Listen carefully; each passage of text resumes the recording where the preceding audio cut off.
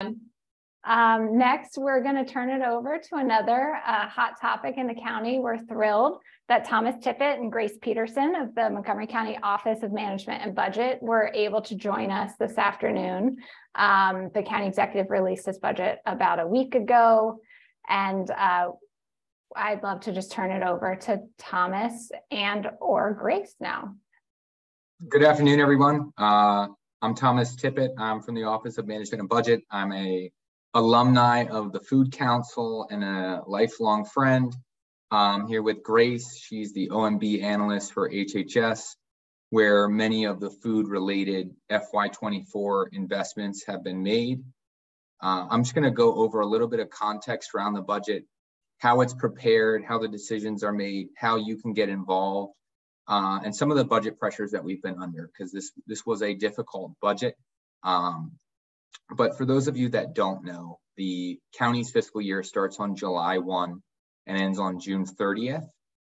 Departments and agencies begin to submit their budget proposals in fall, so fall of last year for this budget cycle. And then at that same time, the county executive has budget forums, which is a great place for either residents or organizations like yours to come and publicly communicate your priorities to the executive. He's a very busy person, and there isn't a lot of time. There are no public hearings for the county executive. So these are the only opportunities where you can publicly advocate for your organization and your priorities. So then in winter, the executive, the Office of Management and Budget, and department and agency leadership get together and deliberate on the proposed budgets for organizations. And then in March, just last week, the executive, on March 15th, the executive transmits his budget over to the county council, where they then deliberate, alter, and finally approve the county's operating budget for the next fiscal year, FY24, which starts July 1 of 2023. And I would say this is the first budget in a while that's been normal. And what I mean by that is not that we've had extenuating circumstances where we're providing services to protect our residents during the pandemic, but it's the first time we're creating a budget without a major infusion of federal funding, like Councilmember Balcom just stated. So that is one of our major budget pressures, is that, hundreds of millions of dollars are not there within our revenue structure to provide those essential services. And the executive has gone to great lengths to continue these services, right? Rental assistance, food distribution, the hubs were funded from the American Rescue Plan funding, the Working Family Income Supplement, which, if you don't know, there's been a match for the Earned Income Tax Credit for low-income families, and the executive is going to continue to match that at 70%, utilizing general fund and the normal tax revenues that we receive. Other budget pressures include high inflation. That has just increased the cost of county services and contracts, utilities, fuel, etc. There's been increased demand on county services, a highly competitive labor market. So that's had pressure on wages and compensation for county workers and emergency responders, and a projected mild recession. And this is the last budget pressure, but it's the most significant, right? So we've lost this federal funding, but we're also having major write-downs in tax revenue, property, recordation taxes due to mortgage rates being high. There isn't a lot of selling of houses going on. So we are under major budget pressures, yet the county executive is finding ways to preserve those essential services for human services, feeding, rental assistance, and the essential hubs that we've created in the FY23 budget. I just want to go into some of the key highlight investments, and then I'm going to let Grace touch on some of the food related items. But again, the executive has been able to preserve those essential services, He's provided record funding for the Montgomery County public school system. He's providing programmatic enhancements within childcare. He's fully funding the Montgomery College budget. He's providing additional investments in economic development and workforce training. He's reestablishing the Montgomery County Office of the People's Council, which is a mediation group for residents and homeowners. Provides additional support for the county's community partners. So those are the kind of the major overview of the FY24 budget. But I just want to touch on one of the points that Councilmember Balcom stated, which is the Office of Food Systems Resilience. That was an FY23 creation. The executive saw exactly what the Food Security Task Force did and accomplished in the time, in our time of need, and said, we need to sustain that structure and infrastructure and solidify it within the base of the county's operating budget.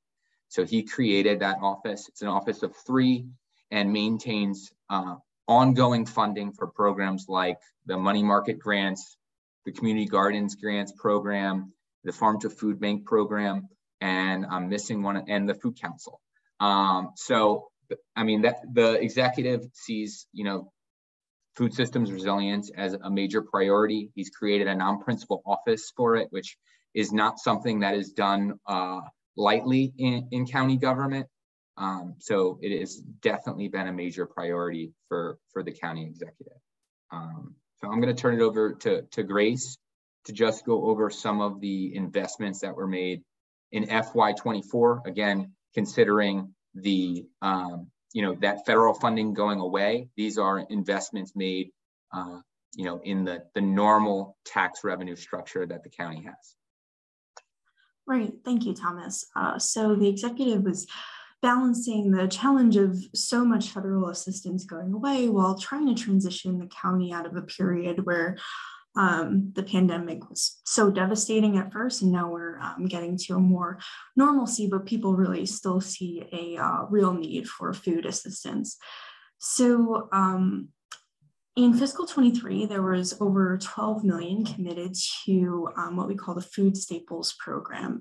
And going forward, that funding was previously supported entirely by federal funds, and now we're evaluating what general fund commitment needs to be made to ensure people don't go hungry.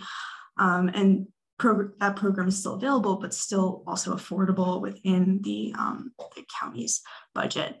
So, so far in the executive's fiscal 24 recommended budget, there's 6.1 million devoted to this program. And the plan is that after the first quarter, we'll evaluate what spending has been thus far in the fiscal year and see whether that will be enough resources to continue through the full year or if additional resources may be needed. And at that point, a supplemental appropriation would be processed with council approval. Then going to the community organizations, that what's not listed here, but I'm glad you brought this up, Thomas, is that the community service hubs funding has also been continued in fiscal 24. That's about $3 million in general funds that was previously supported with federal assistance, but the executive has committed to funding the hubs in the upcoming fiscal year. And then I noted a couple of grantees that submitted specific requests. The Charles Queener Conservancy for Urban Farming receives a $50,000 general fund enhancement. Nourishing Bethesda receives an increase of $24,000 in general funds to expand their service, their operational hours. And then notable, there's a $300,000 decrease in Manna Food Center from what was made possible in fiscal 23 with the additional federal funding, but the executive has committed an overall increase compared to their resource levels before the pandemic, before that federal infusion of funding. So before the pandemic, they were regularly receiving, I think it was about $270,000. So An additional $275,000 has been committed to the Manna Food Center. So although it's a decrease from fiscal 23, going forward, it is an increase overall to the Manna Food Center. So those are some general highlights to specific organizations and programs, and I'd be happy to answer any questions as well.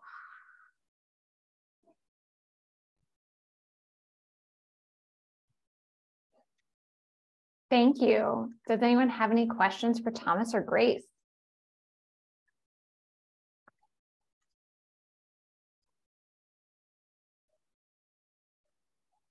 I'm going to move us to the gallery view so we can all see each other.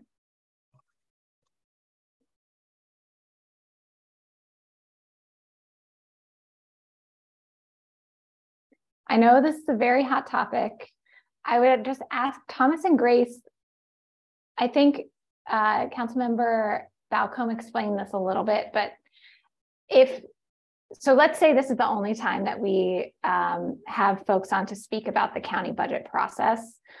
So we know that there's an opportunity to weigh in April as county council is deliberating, but for folks on the call or future folks that are watching the recording, when is the right time to present, opportunities for county funding to the county executive so that, investments like what happened with the Charles Coiner Farm, could be considered for the FY25 budget, for example? I would say both from a resident organization standpoint, often is the answer, right? So as soon as the budget is completed, the approved budget comes out. I mean, getting things on the leadership's radar is what you have to do, and you guys are obviously already organized. But if I was to tell a resident what to do, it would be get involved in a larger group, whether it's your civic association, your homeowners association, a group like yours. Just you're better off in numbers, right? Because this is a democracy, and like the larger you can show that your group is, the higher priority your request will be going forward. I mentioned the budget forms in the fall. That is a really great place. I mean, the executive's mind is going toward the budget at that point, but I would say earlier in summer is the place to start working toward the FY25 operating budget, because these are once things start churning, if it's not a high priority or in a list come fall, it's going to get beaten out by the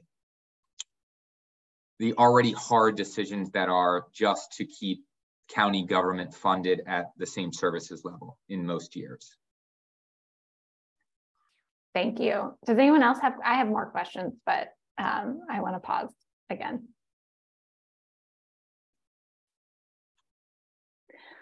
Thomas or Grace, could you tell us a little bit about the recession projections and how that impacts planning for the future, and how that might impact? So if we are thinking, or if our community is thinking about making budgetary asks for FY25, how do those projections work, and just what should advocates be aware of? Projections are magic, right? They are, but there are multiple indicators that we know what our property tax is going to be, but income taxes make or break our budget.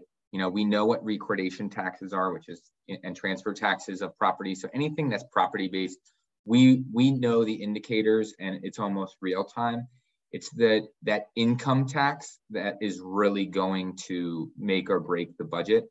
So there are 3 times in the year that we look at this. We look at it in June.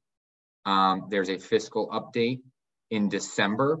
So between June and December of this year, we actually wrote down taxes at $100 million from June to December.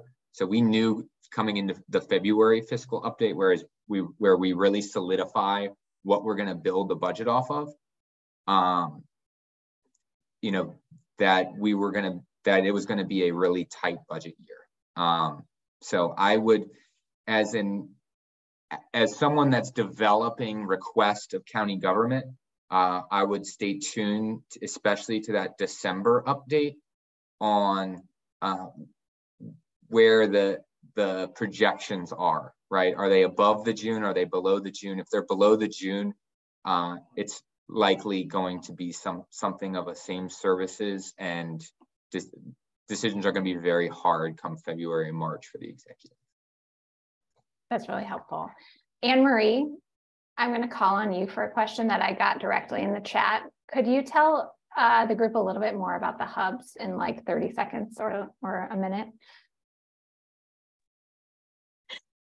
Marla's watching me. She's going to quiz because she probably knows them better than I do. But we do have 8 hubs in the county that are, set to work with very specific high need zip codes in the county, although they will, they don't turn anyone away, but they do try to connect people to their appropriate hub.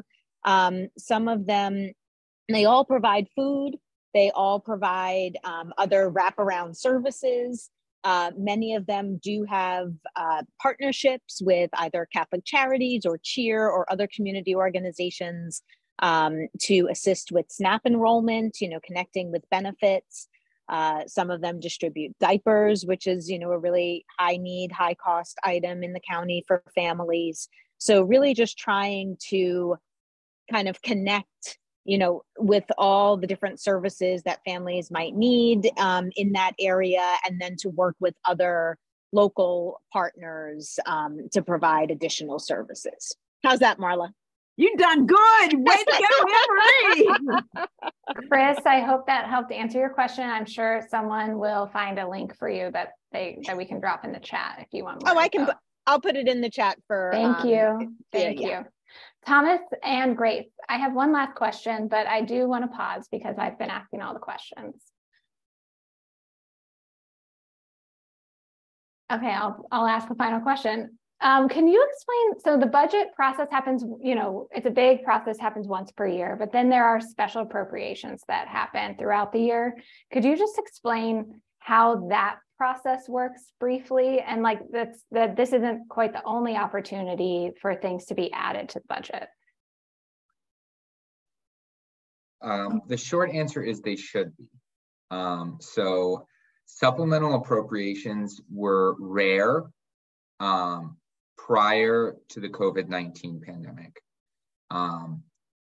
They became a regularity because of the emergency nature of operations to provide emergency protective measures to county residents, businesses, tenants, and also the infusion of federal funds that weren't appropriated to department budgets, right? So both the funding and just the nature of the operation. So there were general fund special appropriations during the pandemic, but many of them were the federal funding being spent via special appropriation.